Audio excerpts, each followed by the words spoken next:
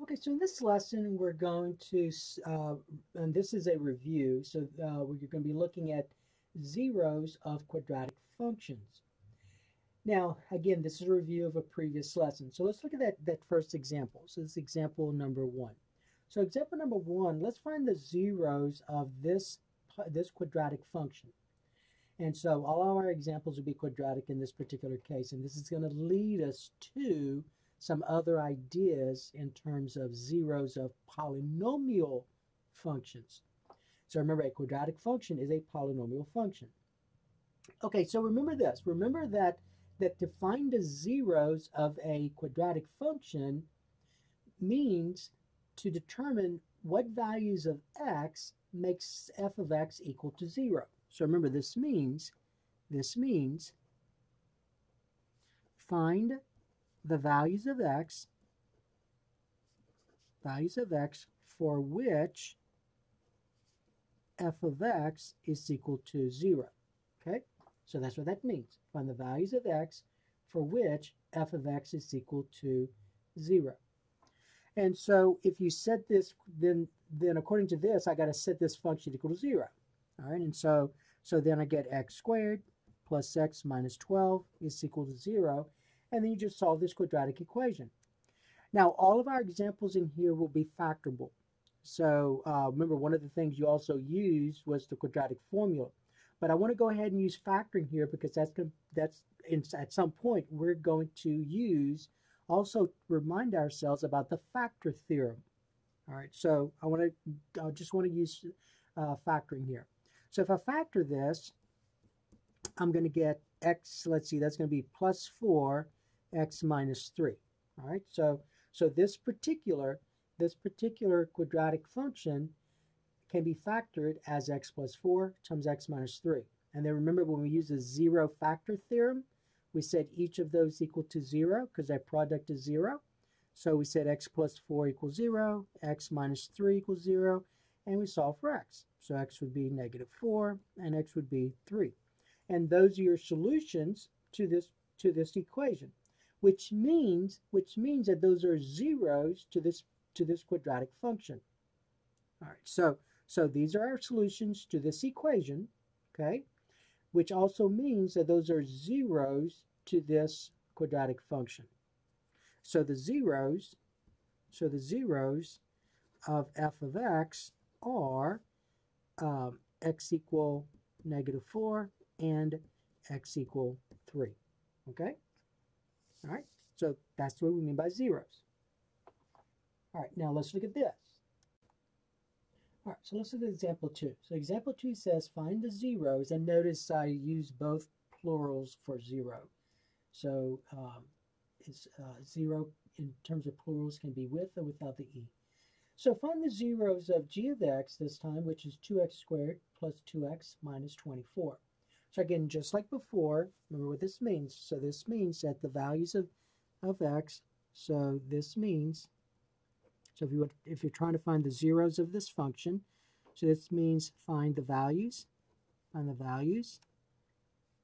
x for which g of x is equal to 0. Okay, so if you're going to find the zeros, then you're going to set this function equal to 0. So we get 2x squared plus 2x minus 24 equals 0. Now, remember when you solve quadratic equations, one of the things that helps is if you would factor out the GCF.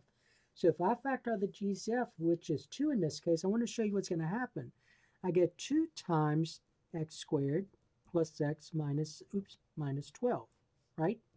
Well, you see this part here? Isn't that part the same as this part here? So notice x squared plus x minus 12, x squared plus x minus 12.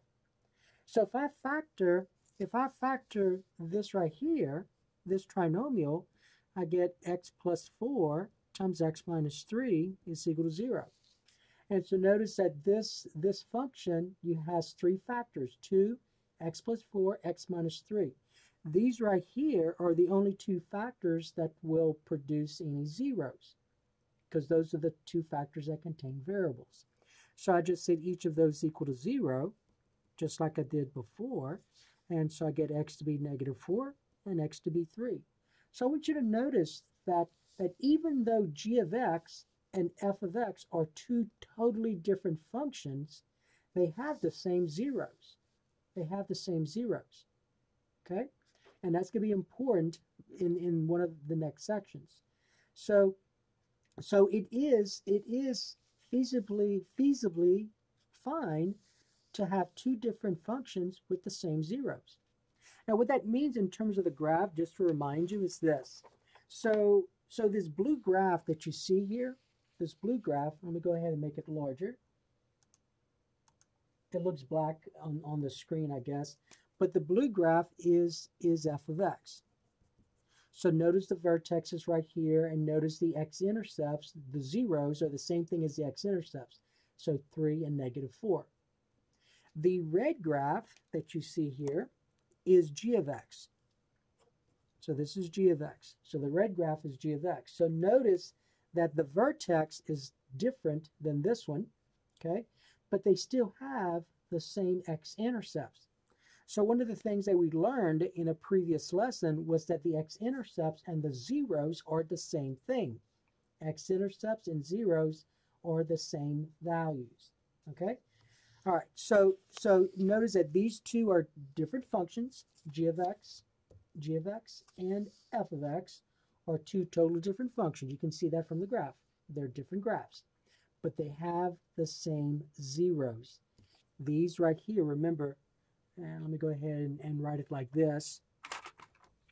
So these x-intercepts right here are the same thing.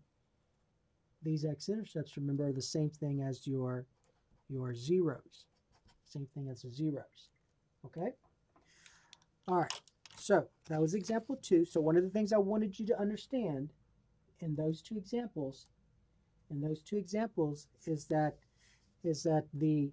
these two functions, even though they're different functions, see, f of x is different than g of x. Even though they're different functions, they have the same zeros. And notice all they differ by is this number out here. So if this was a 3, I'd have another different function with the same zeros, wouldn't I? If this was 1/2, I'd have another different function with the same zeros. Okay, the graphs would look totally different, but they would cross the x-axis at the same place. Okay? All right, so that was example 2. Okay, so let's go ahead and do one more, and this should help us for the next lesson. All right, so find the zeros of this function. H of x is equal to 3x squared minus 8x plus 2. So we have this quadratic function. And so if I'm going to find the zeros, remember then to find the zeros means find the value of x. So this means find the values of x for which h of x is equal to 0. So in other words, all I got to do is set this equation or this function equal to 0. So I get 3x squared minus 8x plus 2 equal 0. And then we're going to factor. And so when I factor, I'm going to get 3x, x. And let's see, the last sign's positive, so these signs have to both be negative because of the middle sign. And I think what's going to work is that this needs to be a 1 and this needs to be a 2. And let's see, yep, that works because the outer is a negative 6x. The inner, oops, that does not work. All right, so let's try this. Okay, let's change this to 7x, to make it work. All right, so 7x. All right, and now that should work. So I just changed this to 7x. Okay, so 3x times a negative 2 is a negative 6x, and a negative 1x is negative 7x. All right, so there we go. Okay, so then I'm going to say each of these equal to 0. So I get 3x minus 1 equals 0, x minus 2 equals 0. And so here I get 3x equal 1, so x is 1/3. So there's one of my zeros. And over here, the other 0 is 2. All right, so the zeros of h of x, which equals 3x squared minus 7x plus 2 are x equal 1/3 and x equal 2. Okay? All right. Now, this review should help for the next lesson. And what's going to happen in the next lesson is this: you're going to be given zeros, and you're going to be asked to come up with the quadratic function or the cubic function, whatever function it may be. But basically, you're going to be asked to come up with the polynomial function. All right, so we're going to work backwards in the next lesson.